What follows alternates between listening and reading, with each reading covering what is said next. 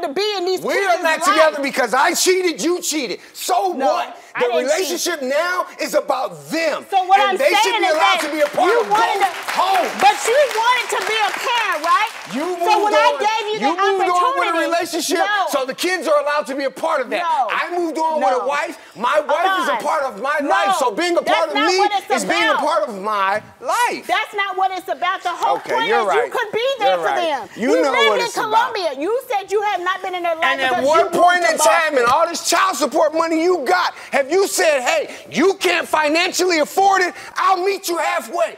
Since you're willing to buy them a ticket, I'll meet you halfway. You've so never at 13, you wanted once to put them on a tried. Hey, love, give me a hug. I know. You as well, I'm sorry. I really am.